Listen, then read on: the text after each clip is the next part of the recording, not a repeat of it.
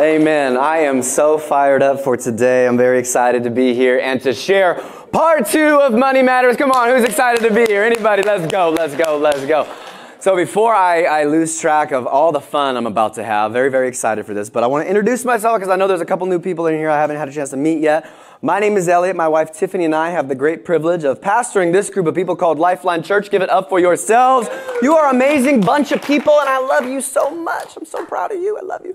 We have a mission here at the church. You can say it with me if you know it. It's to be a lifeline by leading people and becoming lifelong followers of Jesus. Amen, somebody. Now, before we jump into today's message, I want to let you know we've got the notes for you in the bulletin shells that were handed to you on your way in. You can take some notes with us that way so you can remember what the message is about and, use it as a bookmark in your Bible, whatever you want to do there. Or you can download the YouVersion Bible app so that you can follow along digitally, which is what I like to do, or use this thing right here, which is the bane of my existence right now. Let me talk to you about this. This is the 90-day tithe challenge. It's in the seat back in front of you. And I have been telling people, hey, try this out. Use this as an opportunity to grow in your faith. And I've got a couple testimonies already. I'm really, really excited. 5 people have signed up since last week. 5 people have signed up for the tithe challenge. And already it's been less than 7 days. I got 90, all right? God's got 90 to show up. But less than 7 days later, one of the individuals who scanned the QR code and signed up and plugged in their information and said, you know what, for 90 days, I'm going to try this thing. I'm going to try, people have wanted to step out in faith and do what God says is faithful with our finances, but sometimes it's just hard, and I understand that. That's why we've created this.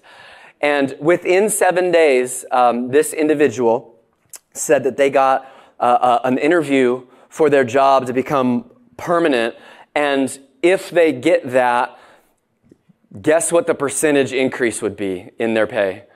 10%. Can you believe it? It's almost like God is saying, hey, I just want to, it's not there yet, so y'all could be praying for that person, whoever that is. It's anonymous to you. I'm not going to make anybody, put anybody out there before it's time.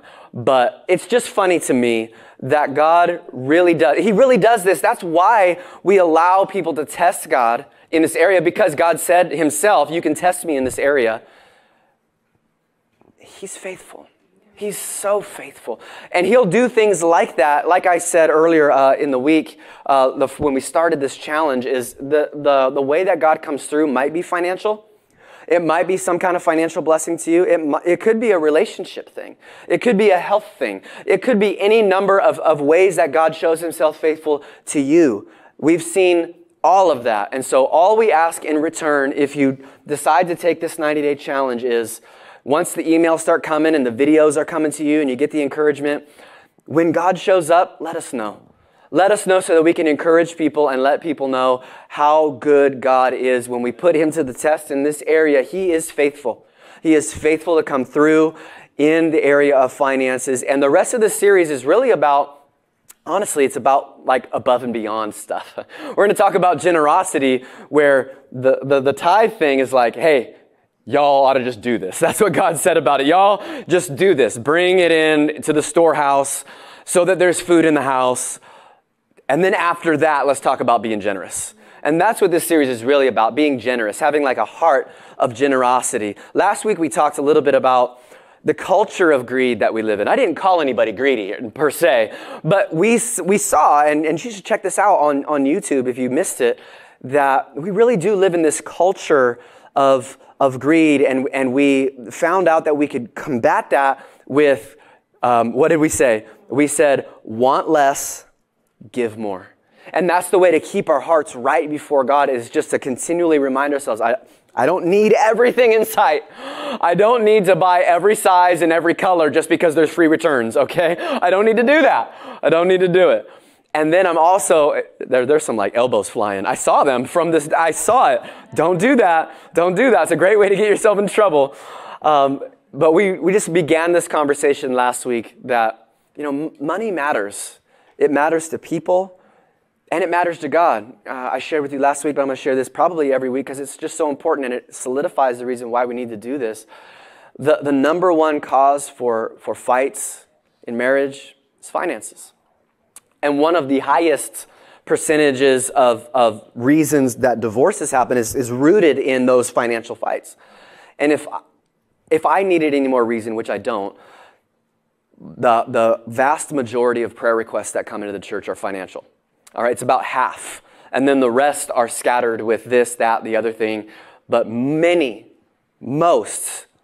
of the one topic is financial related. So it matters to us. Finances matter to us and how we treat finances. It matters to God too. And so we want to understand, what should we be doing with our finances? Let me just start by saying this. Giving is not easy. Okay, let's just be honest with each other. Let's start from a place of honesty. Giving is not easy. It's not easy, but getting, that's easy. It comes natural to us, the getting part. Christmas, when you're a kid, you wake up, man, the first thing on your mind, when you're a 5-year-old kid, you wake up and go, oh, I can't wait for mom to open the present I got her. No, I don't think so. When you're that age, you pretty much have a one-track mind, and getting is real easy. I'll be honest with you. Lately, I've been blessed quite a bit. I've had, in the last 2 years, a number of churches, like more than one, more than two, reach out to me and say, hey, Elliot, we're friends or whatever. We want you to come to our conference. We want you to come to our church, visit around, hang out with us. I'm a friendly guy, so I make a lot of friends from here, there, and the other place. And I've had multiple churches reach out to me and say, hey, don't worry about it. We'll pay for everything. Just come on out and visit us, and we'll pay for your stuff. We'll pay for your food, and you can stay over here. Let me just tell you something. It feels good.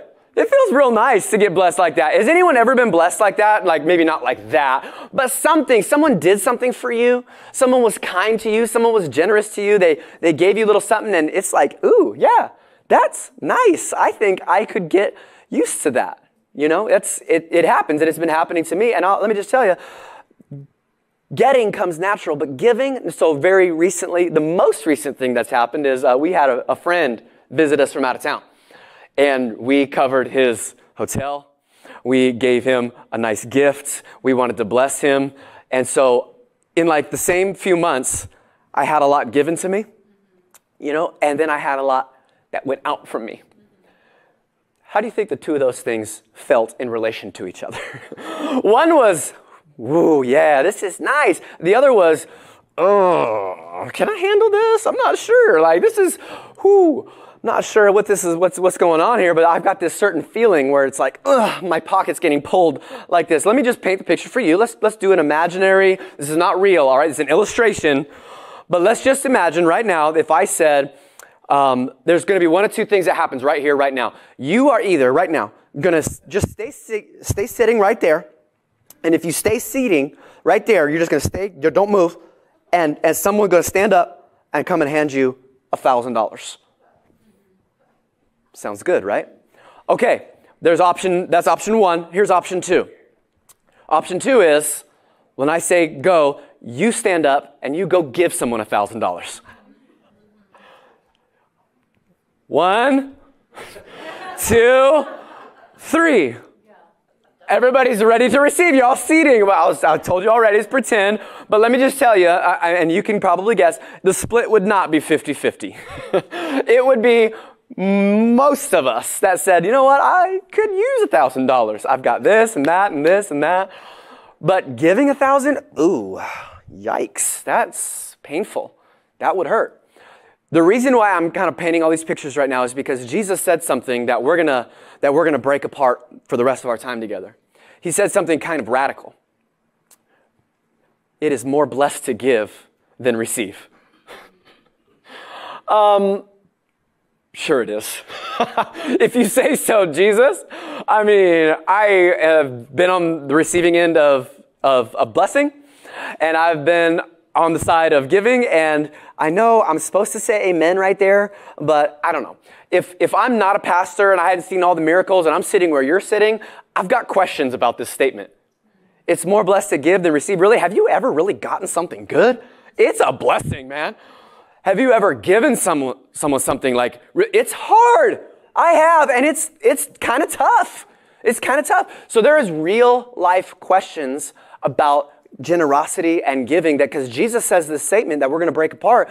Money matters, generosity matters. So what do we do with this? What do we do with this statement? Now, to be fair, he didn't say you're not blessed at all to receive. He said it's more of a blessing to give than it is to receive. That doesn't mean it's not a blessing to receive. So I'm going to give you 4 reasons from the Bible, and hopefully they're going to just like impact your life in such a way where you can begin to see if I can shape my life around these things, if I can learn to be generous in such a way like the Bible's teaching me to in this way. Man, like forget about like the tithing and all that baseline stuff. Like if I can learn to be generous like this, it could change our lives. It could change everything. And number 1 is this. You got to track with me on here. Because number 1 is this, is we make a difference. It's more blessed to give than receive because we make a difference. And you're like, well, I care about making a difference, but not like so much that I'm going to give away my life savings and not receive a life savings. Well, hang on there. Hang on. Just wait. You will never know true joy and refreshment until you make a difference in someone else's life. Paint the picture now. Christmas. Let's go back to Christmas. I cannot wait for Christmas. It's coming, and I love you, Christmas. I'm coming for you. I'm excited for it. There is something that happens when you get older. So when you're a kid and you're excited to receive that, but when you get older, it's the giving of the gift that gives us the true satisfaction. Most of us. Because selfishness is inherited. You don't have to work to produce that in your life. Just throw a toy in between 2 babies, see what happens. All right, they will show you what comes natural to them. And it's not generosity. It's, I want this. But if we are trained and taught and encouraged to be generous, which is where, this is where it should be happening, in our homes and in the church. Trained, taught, encouraged to be generous. Then when we go and get like a really thoughtful gift, like when you know what your kid wants, or because you're paying attention to what they're saying, and they don't know what's coming, and then they open it up and they're like, "What, Mom? How did you know?" And they're just so excited. You're with the coffee, just like, yeah, that's right. You nailed it. It scratches a different itch. It hits a little different to give that way. But let me take this to another space here. I want to ask a question. How does God bless people who are really in need? How does God bless people who are really in need? See, I've learned some things. I've read the Bible quite a bit, and I know that there's an angel named Michael. And he comes when there's spiritual warfare happening, and I've got prayers, and I read in the book of Daniel that Michael comes and he's like, oh yeah, I was slashing the devil and I was doing spiritual warfare. And I know Michael comes in response to prayer and does spiritual warfare. I've heard of him. And then there's Gabriel. If you've ever read the book of Luke, and Gabriel comes and tells Mary, oh, you're going to have something. He delivers the word. Man, I need a word from the Lord. Gabriel is like in charge of all of that and delivering God's ordinance in his word. I've heard of Michael. I've heard of Gabriel. What's the name of that angel that comes with the bags of money? What's his name? Like he comes and then he just like sets him down there. I know I've read that someplace. I'm not sure where, but there's an angel whose name is like, was it Lucifer? That's not him. Not kidding. I'm just kidding. Maybe he's like, over here. I got this bag of money for you. Not in my notes. Should have stayed away from that one. No. There is no angel that delivers bags of money. Because why? Because God intended it to be you and it to be me who provides for people's needs. There isn't no angel that's going to come swooping out of heaven and go, here's everything. Even when people needed provision, God always used something physical to deliver it. Always. Hey, go cast your nets on the other side of the boat. Said Jesus to Peter. All right, God used a physical way to meet a physical need. It's not just going to appear, cash. Oh, I started tithing and now I got a big pile of cash. Doesn't work like that. No, someone's going to do something and someone's going to deliver something in such a way. You and me are the delivery system to bring God's blessing to people. I have an illustration for you. Some of you are wondering what this plant is all about. You and me, are this. This is a conduit, a delivery system for God's blessing. How many of you want to guess if this water's turned on or not? You know it is. You know me. I brought a chainsaw up in church. This is not as bad as that. Okay, so this right here, there's water in here. There's God's blessing in here. And it is right now pent up right here at this spot. When we learn generosity, when we learn to open ourselves and live with open hands so that God's blessing can flow through and out to other people. There is a hurting world out here. There's like this poor plant. It's dying. Its leaves are falling down. There's a hurting world out there that needs our blessing, that needs us to just a little bit because I'm scared of it. This is you and me. We are the conduit. How does God bless a hurting world financially, when people have prayers and they're asking, God, please help me. I need somebody, you and me, need to open ourselves up to receive something.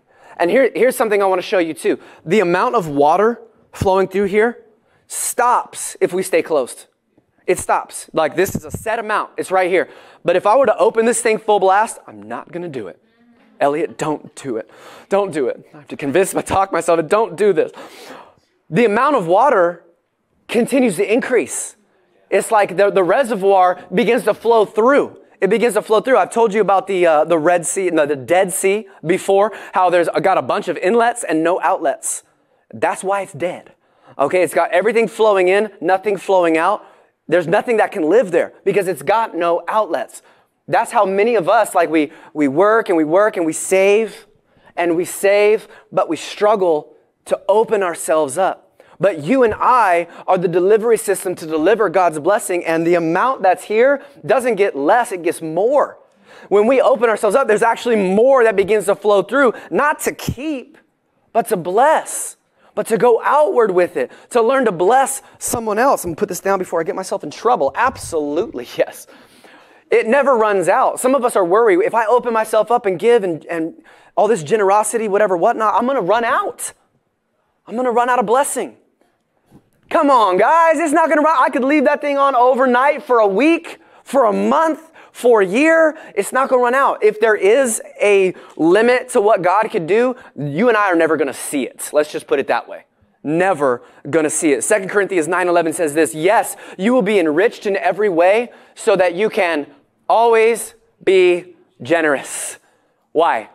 So you can have a full account. You're going to be enriched in every way so you can have a full account, so you can always feel safe, so you can never take risks. No, we're enriched to be generous. That's the whole point. And then the scripture goes on to say, and when you take your gifts to those who need them, they will thank you. They'll thank God. They'll thank God. Your generosity has an eternal impact that you may never see on this side of heaven. But you might just get to heaven and see how your generosity changed someone's life. How your generosity actually got someone there. Actually answered a secret prayer. Buying a coffee, paying a bill, donating a car, like wherever you're at. There's a lot of different people in a lot of different places of life. I'm not assuming any of that. It could be something simple. It could be something extravagant. The Holy Spirit speaks to all of us differently and gives us all opportunities to bless others. But if we would learn to open ourselves up, and when the Holy Spirit prompts us to be generous, if we would just do it, you never know what kind of secret prayer that person was praying the night before. God, would you please show me a sign? I've heard this many times. God, would you please show me a sign? And then someone hands them a card. Someone buys the coffee. Someone does the little thing. And their mind is blown. Because they know, the person giving didn't know. The person giving was just going, oh, can I spare $5 today? Can I spare the $20 today? But the person on the receiving end will never forget that for the rest of their life. You have no idea how such a small act can make such a huge difference. That's why it's more blessed to give than receive. Because you might just get to heaven and see someone that's there because of a small gesture from you. Amen, everybody? Let's go to number 2. Number 2 is this. God rewards us. It's more blessed to give than receive because God rewards us. Uh-oh, watch out. Prosperity alert. Prosperity gospel alert. Well, hang on a second. Track with me. Sorry, not sorry. God is very, very good about returning that which when we are generous, God meets us there. He absolutely does. Proverbs 19:17, I was struck by this week. I must have read the book of Proverbs 194 times in my life. It's just, I read it on repeat, Proverbs, because I know I need more wisdom. And so I must have read this next passage, I don't know how many times. I have no clue. But this scripture hit me a little different as I was preparing for this series. And it goes like this. If you help the poor, you are lending to the Lord, and he will repay you. I'm like, I don't know. That's big. That's kind of big right there. Because I've lent money before. Raise your hand if you've ever lent anybody money. Show of hands, you ever lent anybody money? Everybody in the house, what do you know about that? Getting that money back is not quite a sure thing. You know what I'm saying? It's not quite a sure thing, as some of you are going, I know, I'm waiting on it right now. I know, because that's how it feels. When we lend to someone, to a person, to a human being, it feels like, I don't know if I'm going to get this back. This may never come back to me at all. I got a little quick story about this.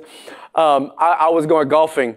I was going golfing with a friend, a close friend, someone I'm still close with. But I was going golfing with them, and I show up, and I got my matching little outfit. I got the blue with the blue shoes. You know how golfers do, man. We got to match all the way. All right, so I was coming in feeling good. Got my little golf cleats on, my little bucket hat. I was just ready to go, so ready. I show up, and I pay the money, and golf ain't free. Golf ain't free, all right? This is an expensive hobby. Even just a walk on their grass costs $20. This is incredible to me. If you want to ride in a cart, it's even more, it's like $40. And so I show, and my friend's there, and he's like, oh, you guys got Apple Pay? You guys got Apple Pay? He's like using his watch, and they got like a crankshaft, like cash machine. It's like super old. Of course they don't have Apple Pay. He shows up, and like, where's your Apple Pay at? He's like, oh, bro. And then he does this number. You've seen this one before? You know what's coming next? Oh, bro, can you like spot me? Can you spot me $40? $40, man, I already paid my own way, and I'm going to pay you. And this is what happened. I paid for that round of golf. That was about 3 years ago. Yeah.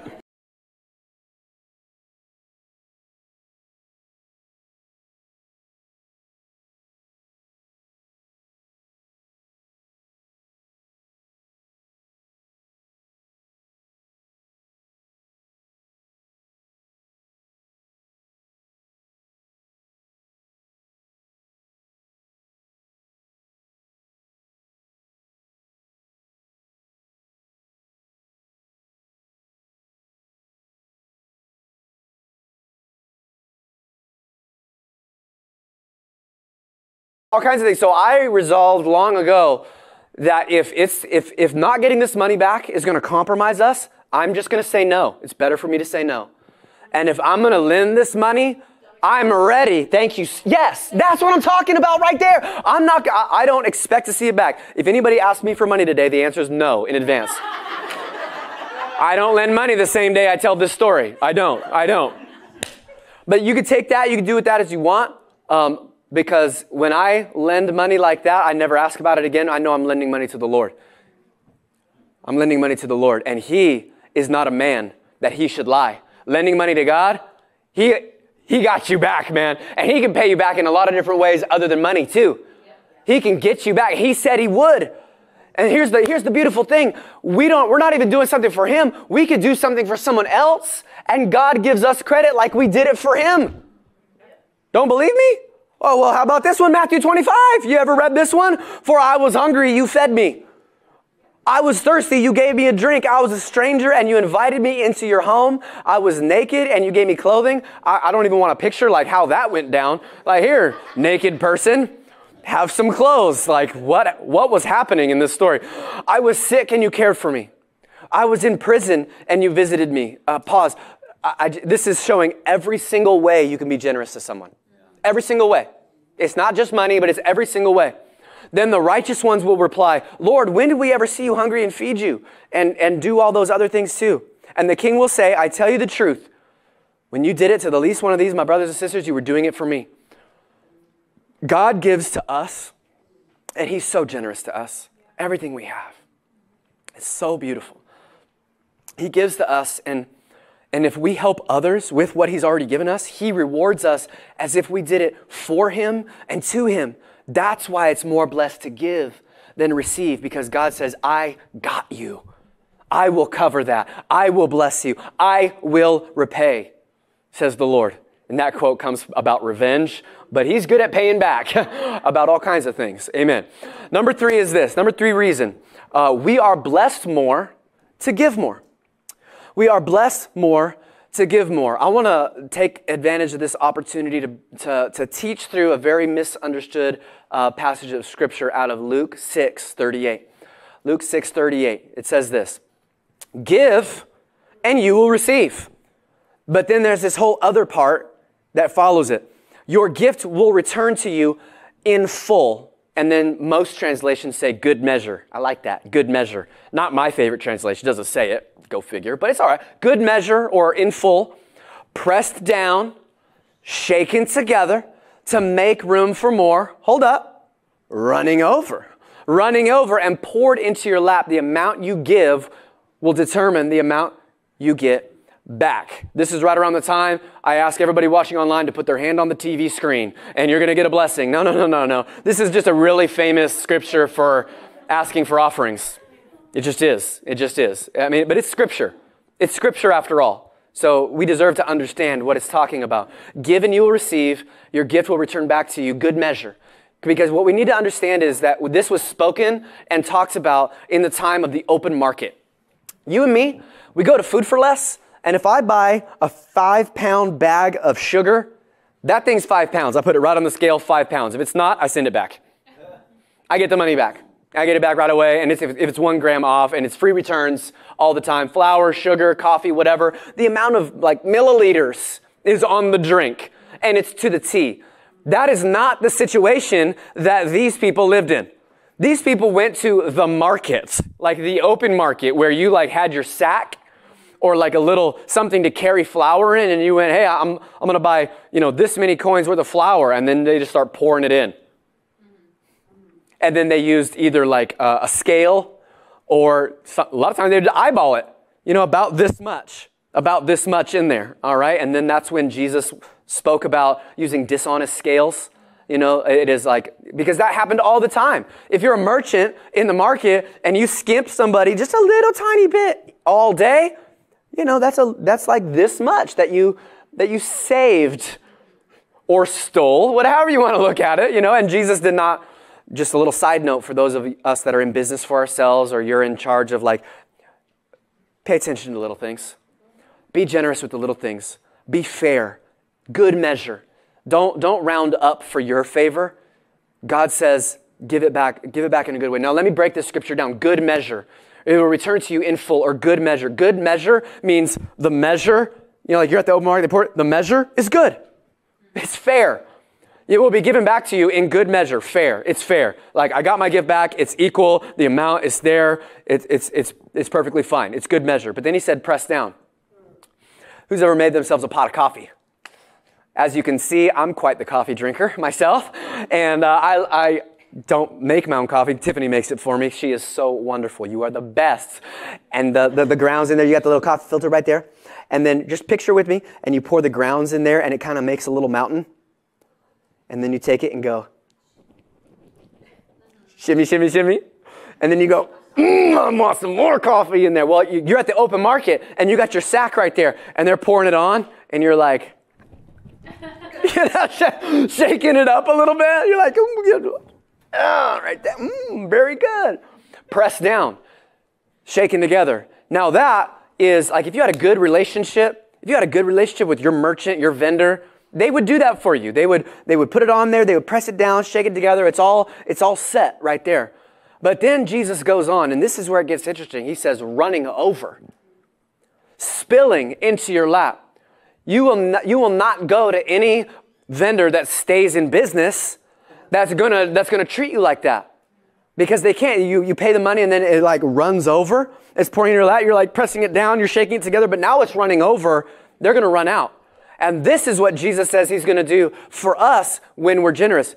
give, and you will receive that gift back, not just good measure, not just returned to you in full, not just pressed down and shaken together,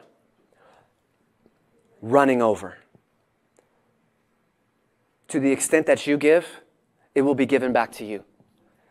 It is more blessed to give than receive. This is not some get rich, like, oh, I'm going to get more if I give more. No. We are blessed to be a blessing.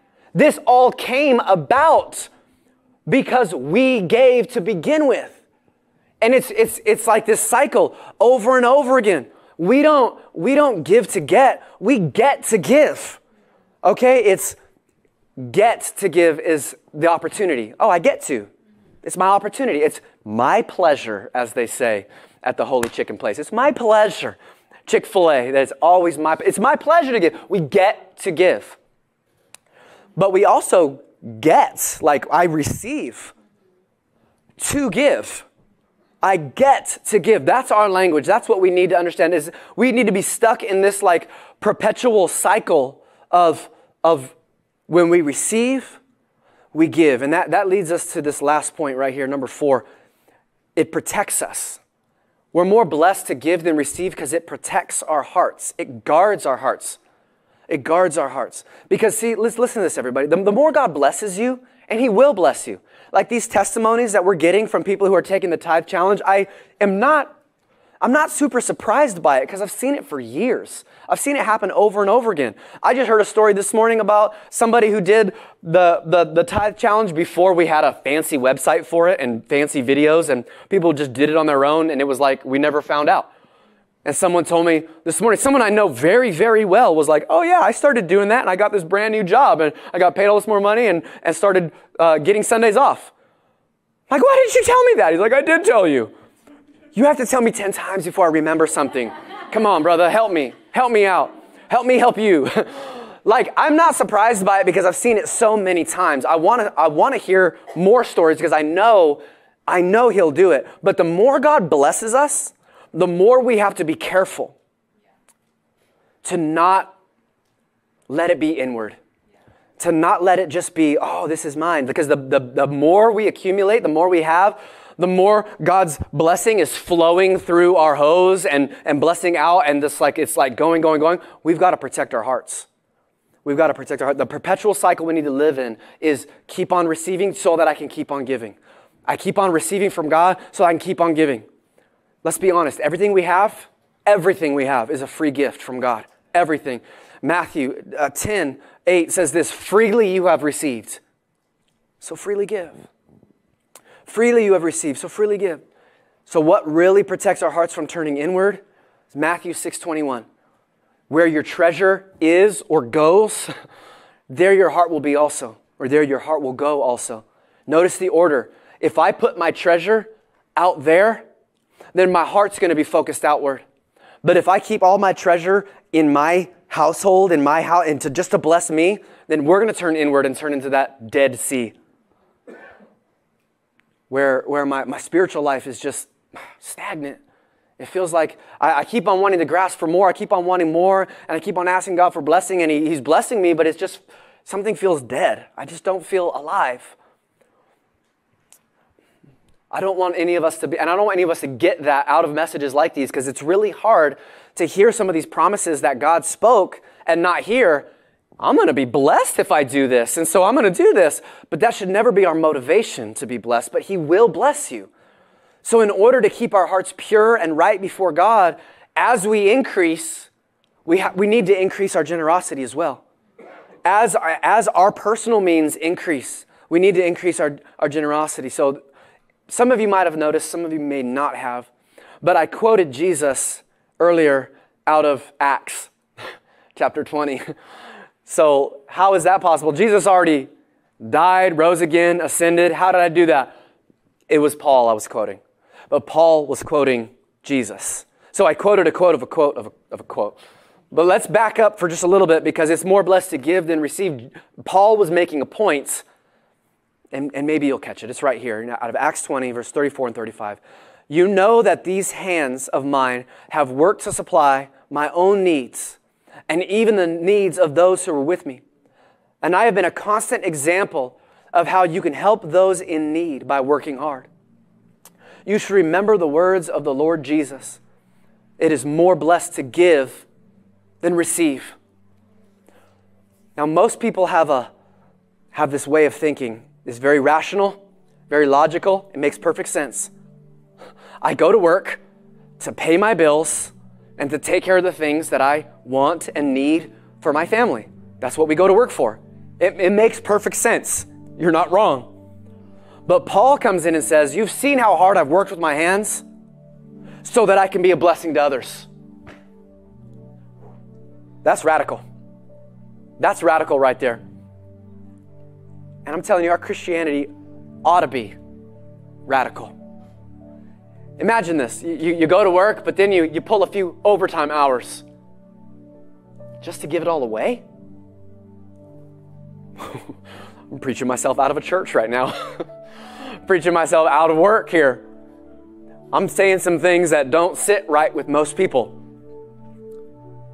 I'm going to go to work and I'm going to work overtime and I'm going to do all that because it's more blessed to give than receive. That's exactly what Paul said. See, Paul was a tent maker. He made tents. And then he went on to get paid, by the various churches that he ministered to, but he made tents. And what Paul was saying is, I wouldn't just make one tent for my needs. I would sit down, I would make a whole nother tent so that I could bless people, so that I could take care of people. That's radical stuff. There's not many people. I don't want to say it like that. What I want to say is, what if we changed our mindset about our resources? What if we began to look at what we do for a living and how much money we're sitting on, not as just something that protects me, something that is an encouragement to me, but what if we looked at our resources as an opportunity to give, as an opportunity? This is radical. I know it is. But it's something that we, in one of the most prosperous countries in the whole world, we've got to think about this. Because we are blessed. We are so blessed, everyone. And I would just ask you to just consider taking a fresh look at your finances. And I know there's so many people hurting. I get the prayer requests. I know there's so many people that are like, man, but I'm tapped out. I have bills I need to pay. I don't know how I'm going to pay. Listen. Just lean into what the Holy Spirit asks you to do. And I believe He will speak to you. He'll show up in your heart. He'll begin to talk to you about a little generosity here, a little generosity there. Do you really think He's going to let you down? No, He's not going to let you down. In fact, He'll probably bless you. No, I'm willing to take a stand on that. He will bless you. He will bless you if we can learn to be generous. But that blessing should never be our motivation. We don't give more to get more. We give more because we're blessed more. We give more to make a difference in this world. We give more because God has given us more than we deserve or could ever repay. He gave us forgiveness. He gave us salvation. He gave us our life itself. Freely you have received, so freely give. We give more to bring more glory to God. When the world sees that the most generous people in the entire world are the people of God, He gets the glory. He gets the glory. That's what I want to see. Lifeline Church, that's what I want to see. Us being generous towards not just each other, but towards the world. Towards people that need it, just thinking on our mind, how can I bless? How can I give? How can I be over here? How can I... Thinking about, where can my outlets be? How much more can I do? And if there's one last area that needs to be given, maybe it's just your life. Oh, simple thing like that? Maybe that. Maybe your heart. Maybe finances is the next step, but the first step is where your heart lives right now. Maybe some of us, it's time to just let go of trying to take care of our own life. Trying to take care of our own, not just our own needs, but our own life, our own happiness, our own satisfaction, our own fulfillment. And we've been trying to do it our way. But what I'm asking you today is to open your hands up, open your heart up. Say, God, you can have me. You can have me. I'm ready to give myself to you. If that's you, I'm going to give you the opportunity right now to do just that. Would you bow your heads and close your eyes with me? Father, I ask for open hearts and open minds today. I just ask that during a message like this, a message about generosity and giving, whether the number one thing that we can give to you is simply ourselves, simply our hearts. Everything else flows from that. Lord, that we would truly give ourselves to you in this moment. If I've described you in any way, if you're the kind of person that maybe you used to walk close with the Lord and you drifted, things have happened, and you've kind of stepped out of where you know you can be and should be with God and your devotion and your faith life with Him. If you're ready to come back, I want to tell you that God's ready to receive you back. Or maybe you've never made a step like that and you're ready to say fresh for the very first time, I want to give my life to Jesus. I want to give it to Him. I've tried it my own way and I'm done. I'm done doing it my way. I'm giving it to Him. If I described you at all, would you just lift your hand up? I want to know who I'm praying for. Come on, lift it up. Amen. I see you. I see you. Amen. Come on, this is your moment. I see you. Amen. Amen. I see you. Hallelujah. That's good. Awesome. Awesome. Church, let's pray this together. Let's pray as a family this morning. Just say it with me. Say, Father God, I give you my life. I give you my heart. Thank you for sending your Son, Jesus, to die on a cross for my sin. Fill me with your Holy Spirit and show me the path that I should take. Amen.